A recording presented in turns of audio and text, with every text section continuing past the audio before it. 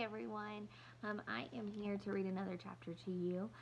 In the last chapter, we were reading about Mrs. Hirsch, and we figured out that the button shop was empty and that there was a swastika, which was the Nazi symbol, on the door. And they're unsure where the Hirsch family has gone, but they know that they were taken over by the Nazis because they were Jewish. In that chapter, Anne Marie had the realization that Ellen and her family were also Jewish, and she recalled talking about protecting Denmark and that now they needed to protect the Jewish, and she was thankful that she wasn't going to have to be called on. She was just an ordinary person, so she didn't think that she was going to have to show her courage. Chapter 4 is called It Will Be a Long Night, and I had you make a quick prediction of why do you think it's going to be a long night? What are they even talking about? It says, alone in the apartment while Mama was out shopping with Kirsty, Anne Marie and Ellen were sprawled on the living room floor playing with paper dolls. They had cut the dolls from Mama's magazines, old ones she had saved from past years. The paper ladies had old-fashioned hairstyles and clothes, and the girls had given them names from Mama's very favorite book. Mama had told Anne Marie and Ellen the entire story of Gone with the Wind, and the girls thought it much more interesting and romantic than the king and queen tales that Kirsty loved. Come, Melanie, Anne Marie said, walking her doll across the edge of the rug. Let's dress for the ball. All right, Scarlet, I'm coming, Ellen replied in a sophisticated voice. She was a talented performer. She often played the leading roles in school dramatics. Games of the imagination were always fun when Ellen played. The door opened and Kirsty stomped in, her face tear-stained and glowering. Mama followed her with an exasperated look and set a package down on the table. So I imagine Mama coming in, probably going, shh, like it's been a rough day, because Kirsty, we know, is quite feisty and has a little bit of an attitude. And so she's already coming in, and you can tell she's angry about something. I won't, Kirsty sputtered. I won't ever wear them. Not if you chain me in a prison and beat me with sticks. Anne Marie giggled and looked questioningly at her mother. Mrs. Johansson sighed. I bought Kirsty some new shoes, she explained. She's outgrown her old ones. Goodness, Kirsty, Ellen said. I wish my mother would get me some new shoes. I love new things, and it's so hard to find them in the stores. Not if you go to a fish store, Kirsty bellowed. But most mothers wouldn't make their daughters wear ugly fish shoes. Kirsten, Mama said soothingly, you know it wasn't a fish store, and we were lucky to find shoes at all. Kirsty sniffed. Show them, she commanded. Show Anne Marie and Ellen how ugly they are. Mama opened the package and took out a pair of little girl's shoes. She held them up, and Kirsty looked away in disgust. You know there's no leather anymore, Mama explained, but they found a way to make shoes out of fish skin. I don't think these are too ugly. Anne Marie and Ellen looked at the fish skin shoes. Anne Marie took one in her hand and examined it. It was odd looking. The fish scales were visible, but it was a shoe, and her sister needed shoes. It's not so bad, Kirsty, she said, lying a little. Ellen turned the other one over in her hand. You know, she said, it's only the color that's ugly. Green, Kirsty wailed. I will never, ever wear green shoes. In our apartment, Ellen told her, my father has a jar of black ink. Would you like these shoes better if they were black? Kirsty frowned. Maybe I would, she said finally. Well then, Ellen told her, tonight, if your mama doesn't mind, I'll take the shoes home and ask my father to make them black for you with his ink. Mama laughed. I think that would be a fine improvement. What do you think, Kirsty? Kirsty pondered. Could he make them shiny? She asked. I want them shiny. Ellen nodded. I think he could. I think they'll be quite pretty, black and shiny. Kirsty nodded. All right then, she said, but you mustn't tell anyone that they're fish. I don't want anyone to know. She took her new shoes, holding them disdainfully, and put them on a chair. Then she looked with interest at the paper dolls. Can I play too? Kirsty asked. Can I have a doll? She squatted beside Anne-Marie and Ellen on the floor. Sometimes Anne-Marie thought Kirsty was such a pest, always butting in. But the apartment was small. There was no place for Kirsty to play, and if they told her to go away, Mama would scold. Here, Anne-Marie said, and handed her sister a cut-out little girl doll. We're playing Gone with the Wind. Melanie and Scarlett are going to a ball. You can be Bonnie. She's Scarlett's daughter. Kirsty danced her doll up and down happily. I'm going to a ball, she announced in a high, pretend voice. Ellen giggled. A little girl wouldn't go to a ball. Let's make them go someplace else. Let's make them go to Tivoli. Tivoli? Anne-Marie began to laugh. That's in Copenhagen. Gone with the Wind is in America. Tivoli, Tivoli, Tivoli, little Kirsty sang, twirling her doll in a circle. It doesn't matter because it's only a game anyway, Ellen pointed out. Tivoli can be over there by the chair. Come, Scarlett, she said, using her doll voice. We shall go to Tivoli to dance and watch the fireworks, and maybe there will be some handsome men there. Bring your silly daughter Bonnie, and she can ride on the carousel. Anne-Marie grinned and walked her Scarlett toward the chair that Ellen had designated as Tivoli. She loved Tivoli Gardens in the heart of Copenhagen. Her parents had taken her there often when she was a little girl. She remembered the music and the brightly colored lights, the carousel and ice cream, and especially the magnificent fireworks in the evenings, the huge colored splashes and bursts of lights in the evening sky. I remember the fireworks best of all, she commented to Ellen. Me too, Kirsty said. I remember the fireworks. Silly, Anne-Marie scoffed. You never saw the fireworks. Tivoli Gardens was closed now. The German occupation forces had burned part of it, perhaps as a way of punishing the fun-loving Danes for their light-hearted pleasures. Kirsty drew herself up, her small shoulders stiff. I did too, she said belligerently. It was my birthday. I woke up in the night and I could hear the booms, and there were lights in the sky. Mama said it was fireworks for my birthday. Then Anne-Marie remembered. Kirsty's birthday was late in August, and that night, only a month before, she too had been awakened and frightened by the sound of explosions. Kirsty was right. The sky in the southeast had been ablaze, and Mama had comforted her by calling it a birthday celebration. Imagine such fireworks for a little girl 5 years old, Mama had said, sitting on their bed, holding the dark curtain aside to look through the window at the lighted sky. The next evening's newspaper had told the sad truth.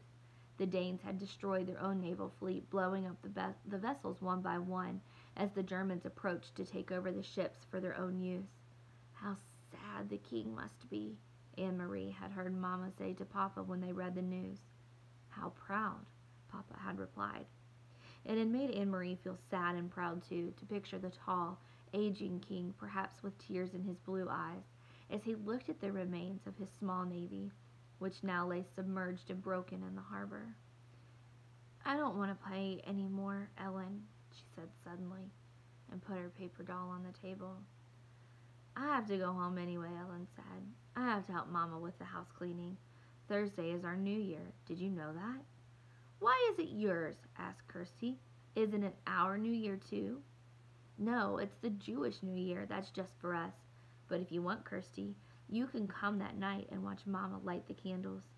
Anne-Marie and Kirsty had often been invited to watch Mrs. Rosen light the Sabbath candles on Friday evenings. She covered her head with a cloth and said a special prayer in Hebrew as she did so. Anne-Marie always stood very quietly, awed to watch. Even Kirsty, usually such a chatterbox, was always still at that time. They didn't understand the words or the meaning, but they could feel what a special time it was for the Rosens. Yes, Kirsty agreed happily. I'll come and watch your Mama light the candles, and I'll wear my new black shoes. But this time was to be different.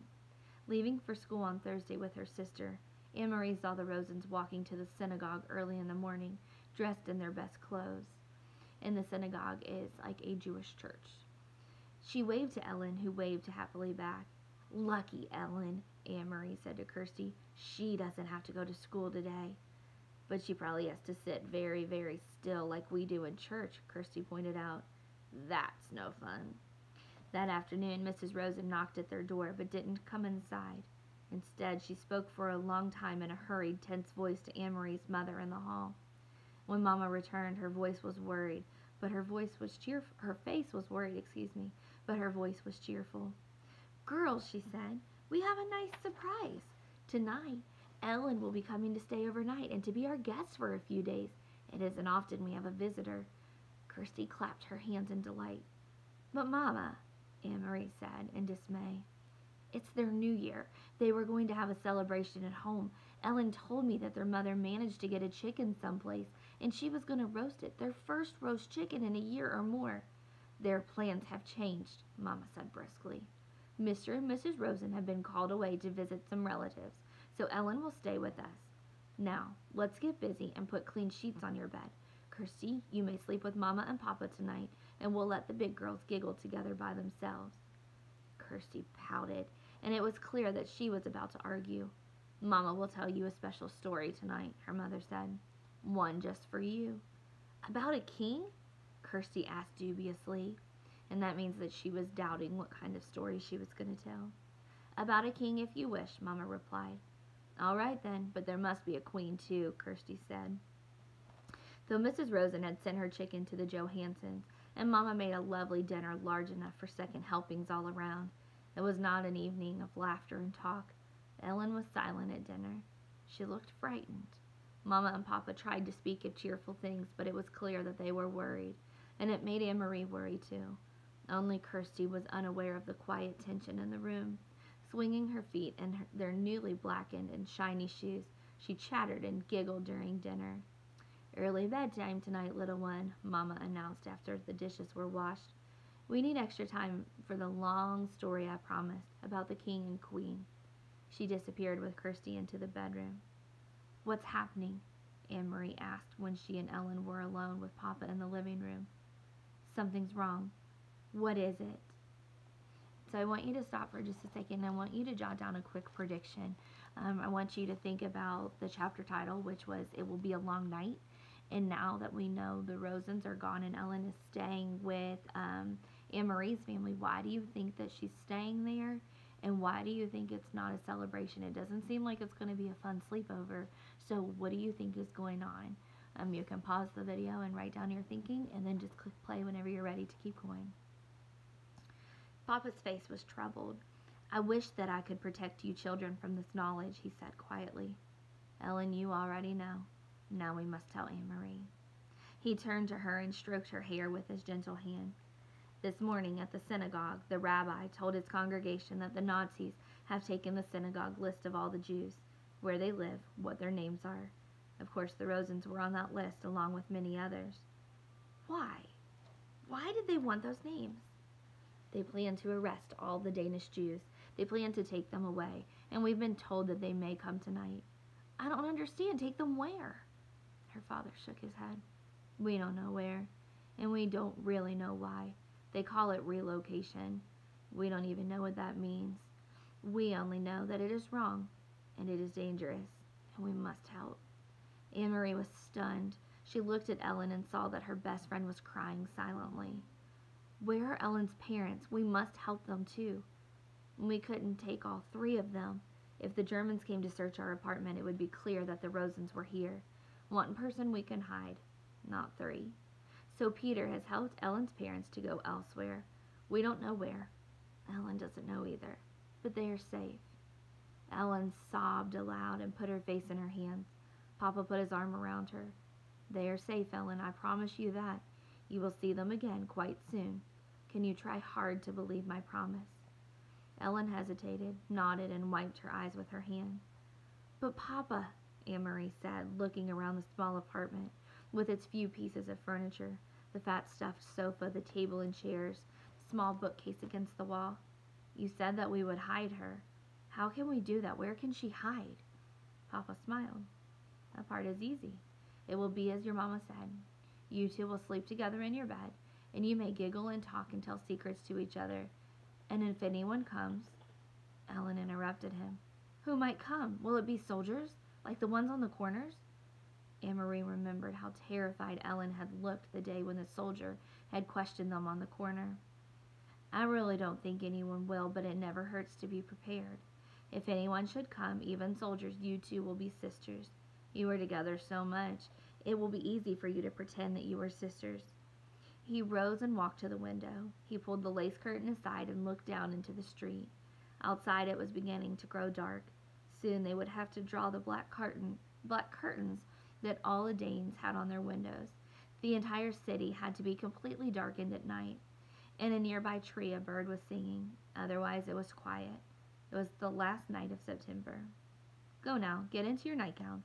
It will be a long night. Amory and Ellen got to their feet. Papa suddenly crossed the room and put his arms around them both. He kissed the top of each head, Amory's blonde one, which reached to his shoulder, and Ellen's dark hair, the thick curls braided as always into pigtails. Don't be frightened, he said to them softly. Once I had 3 daughters. Tonight I'm proud to have 3 daughters again. So I want you to think, what do you think he's saying by that? He's saying, once I had 3 daughters, tonight I'm proud to have 3 daughters again.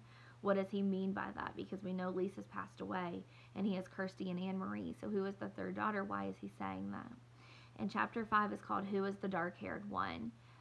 So we know, we were just described that Ellen has dark hair. So who do you think is asking?